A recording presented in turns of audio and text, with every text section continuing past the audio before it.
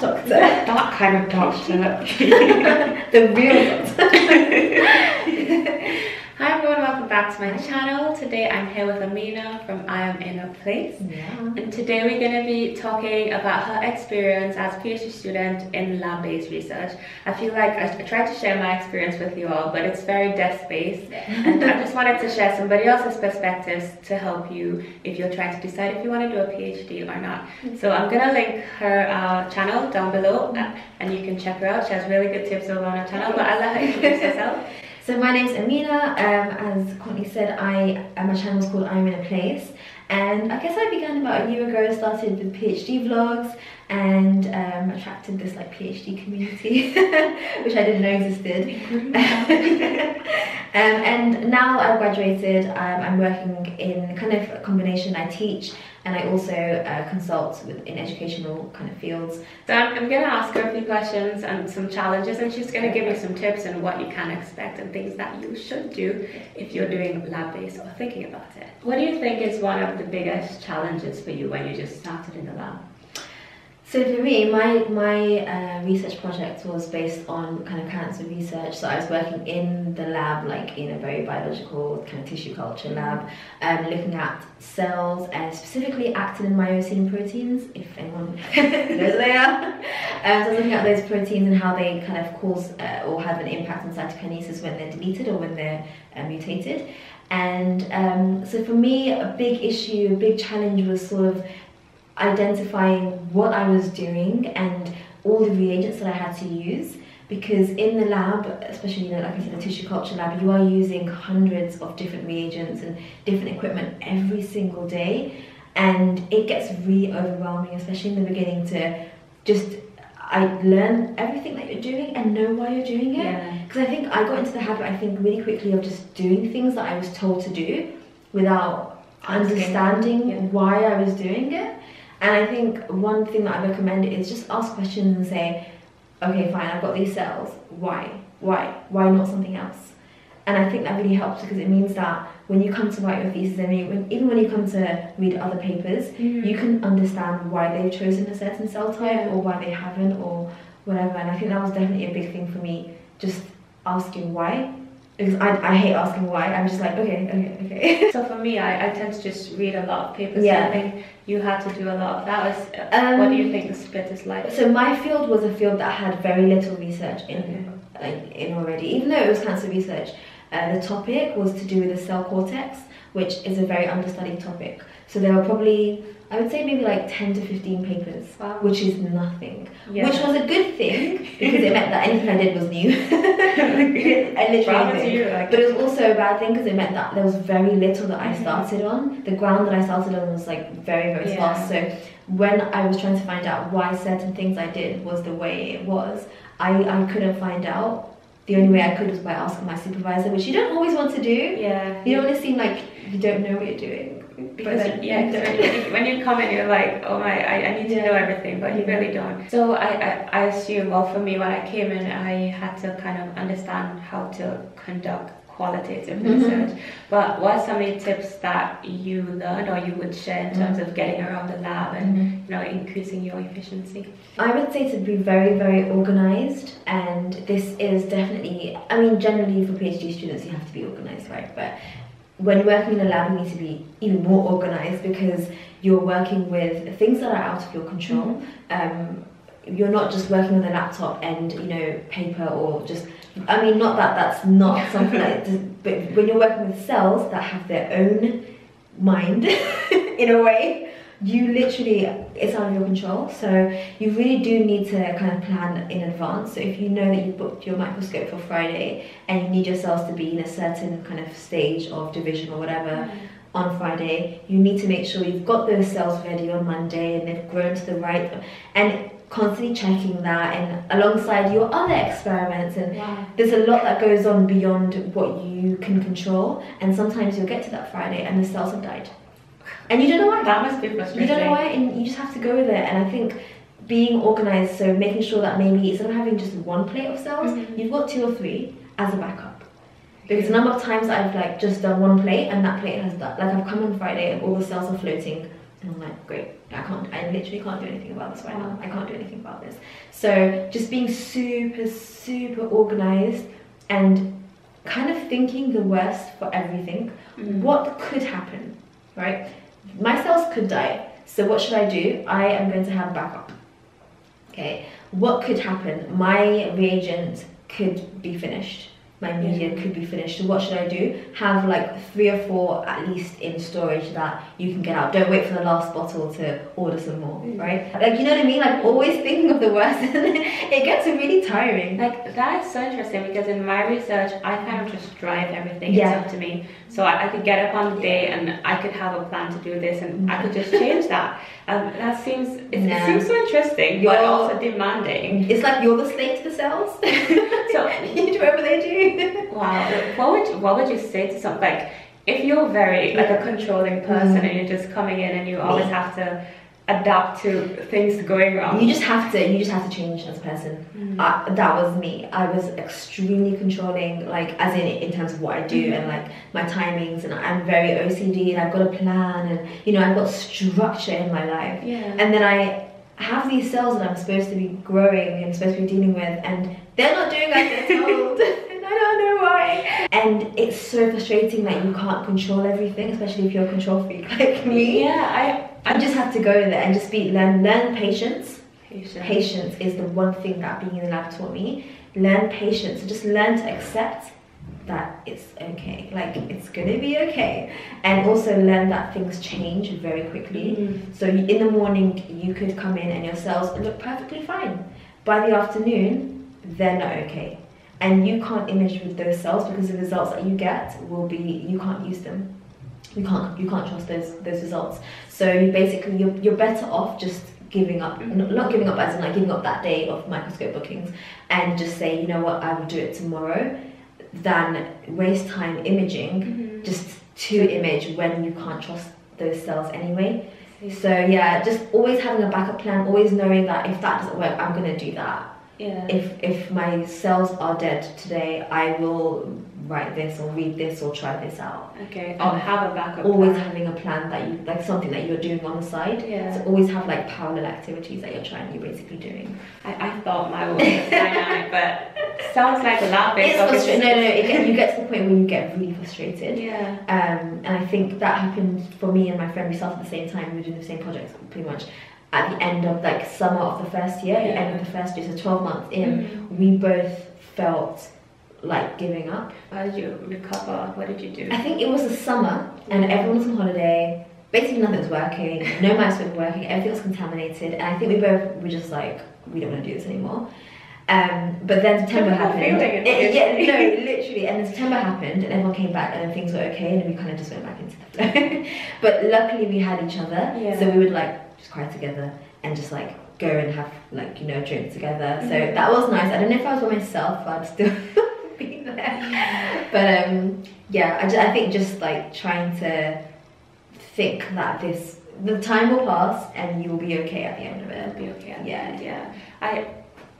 I feel like there's a lot more planning that goes into lab-based research time and in desk-based research. What I did was I print out a like month planner, so you can just go on Google and just search for like January month PDF. You can print that out and you just stick it on your desk, on your bench in the lab or wherever in your office, and just plan every single day. So today, Monday, take out the cells. Tuesday, infect the cells. Wednesday, change the media. Thursday, like literally list it out. Yeah, especially if you have like parallel experiments. I was using 3 or 4 different microscopes. So I had different experiments with different microscopes. So just literally planning out everything. And don't keep things in your head. Put it down. You've let go of it then. And it's less burden on you. I think because I did a video on typing versus writing. I've seen that one. Because when I was typing, I always felt the need to kind of sound academic. And I found out when I was writing, just put down the idea somewhere, and somewhere you know you're not going to lose it really. Another tip: write everything down. Everything. Even the thing that you think you never need to write down. Write it down. I had a crutch, which was my notebook. And I had a notebook that was like my lab notebook, and it never left the lab, it was just always in my lab, that I wrote everything down on. And I think in the end I had like maybe 2 or 3 in a year. It was not big, it was like A4, A5, yeah. And I wrote everything. So whenever I walked around in the lab, even if I was going from here to the other side of the room, I had a notebook, because someone is going to say something to you that will be really relevant and that you're going to want to remember, but don't want to annoy them again to say, oh, what was it you said? Yeah, exactly. So literally writing down. And I think this is really important, especially in a kind of environment where you're using different reagents, because there are so many different reagents and you need to use different concentrations and different, like, for different cells or different timings. And someone in passing will just say to you, use 10x concentration in 2 ml in that dish with that, and you know, it's just gone in a couple of minutes. So just write everything down, and not only does that mean that you are recording it so you can actually do it, but it also means that when you come to do it next week, you've got that information there, and you will really, like, you know, appreciate that when maybe you've had a long day, you're tired, and you don't want to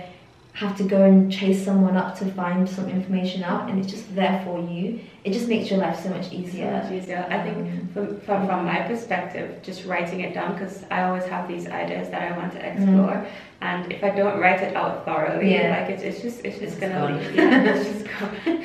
It literally, as fast as the idea comes, it goes.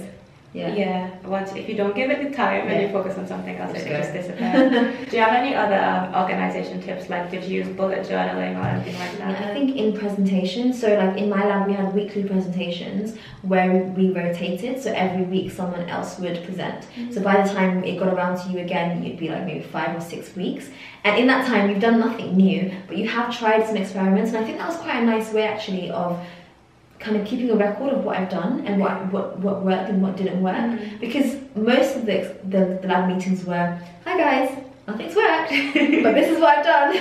And it's really nice to be able to like just have that there, and then you can see, and as like, for example, as the other members are telling me, giving me tips, I'm writing it down in the notes of the presentation. So by the end of it, I've got like 20 slightly different presentations that have info that is kind of like incremented and with questions that I've thought about as I've gone along. I recorded a lot of meetings as well, like on my phone. On your phone? Yeah, I do that so as well. I remember in the beginning, I'd have meetings with my supervisor. But you would forget stuff that they asked. A 1-hour meeting, and he's given me so much information. Yeah. So it got to the point where I was like, I can't like take this anymore. I just got my phone. Use my phone, and then after I transcribed it. Same. I got my phone, I would just press record, put it down there as he's speaking, and then listen to it later and just read. Because honestly, you can't always capture everything that they say, and sometimes you miss a very important point. Or later on, because a lot of times when they speak to you, they tell you the justifications and they give you the actual in-depth reasons why you're doing whatever you're doing, and you just don't remember it. That's true. Record your meeting. Record your meetings. And your thoughts. Did you get permission? I think my second meeting, because my supervisor's from up north, deep accent as well. Second meeting, I was like, can I record it? She's like, yeah. Sometimes I'm not, and she's asking, oh, do you have your phone? And I'm like, I just recorded. I just need to know what you said. One of the challenges as PhD students, because your project is so long and kind of repetitive, especially in the lab, is measuring your progress. How did you assess whether you were on track, or how do you know when to stop? You're never on track. A, you're never on track, and B, you're never going to stop. Yeah. Unless you're forced to, which is when you have to submit a thesis and when your funding runs out. When you know your funding is running out. That's when you're going to stop. 6 months? I definitely need to write up now. No, literally, that's when you're going to stop.